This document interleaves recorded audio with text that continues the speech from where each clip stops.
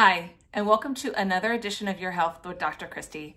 My name is Dr. Christy Reisinger, and today I'm going to speak to the myth that Ozempic causes osteoporosis. I'm sure a lot of you guys have seen the video of that precious woman talking about her experience with Ozempic, using it for a year and then realizing that she has developed osteoporosis. Let me speak to a few things. I don't know her personally. I don't know her past medical history, but I'm going to clarify a few things and dispel a few myths and misinformation. I'm going to speak to you as though I'm speaking to someone in my office. So here goes. Osteoporosis is thinning of the bones to the point at which you are at a greater risk for fracture, especially fracture of the vertebral bones, which are the big bones in the spine, or fracture of the hip. And it really becomes a huge deal for women after menopause. Having a low BMI increases your risk for osteoporosis. A family history also increases your risk for osteoporosis. We normally don't see it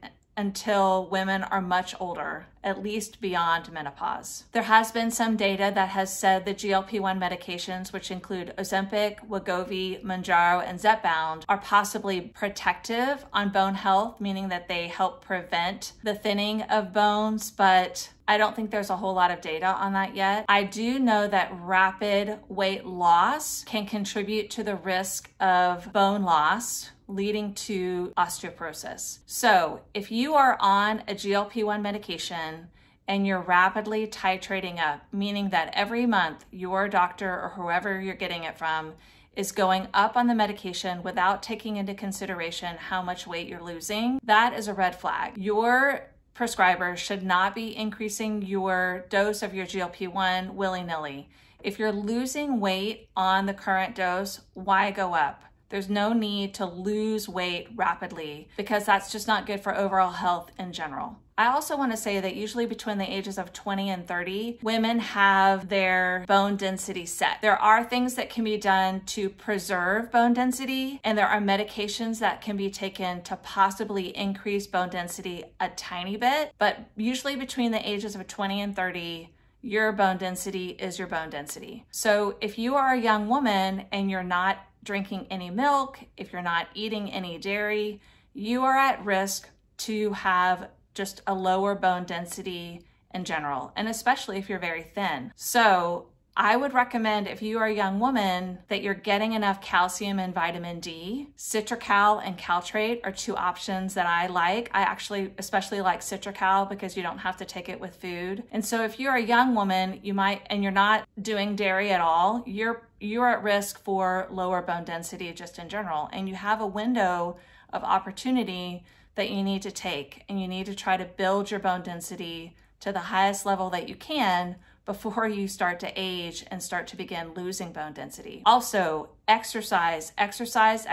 Weight-bearing exercise is another way that you can help preserve bone density throughout your entire life, but especially when you're losing weight. I also want to tell the women that are premenopausal out there that if you are not having a regular period, you are also at risk for developing osteoporosis. Estrogen and progesterone are wonderful hormones. They're protective of our heart, they're protective of our bones.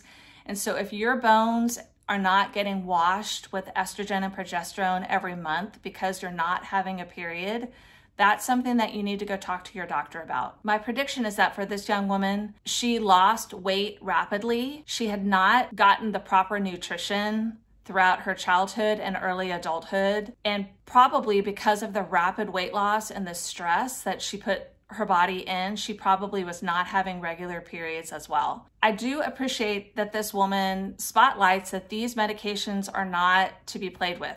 They're not for the casual dieter that's looking to lose 5 to 10 pounds. These are powerful medications that are used for the treatment of obesity. If you're getting them from an unreliable source or for someone that doesn't know how to use them correctly, you're setting yourself up for long-term consequences that could be negative and permanent. I hope that helps. I hope that clears up some misconceptions. Thank you for joining me.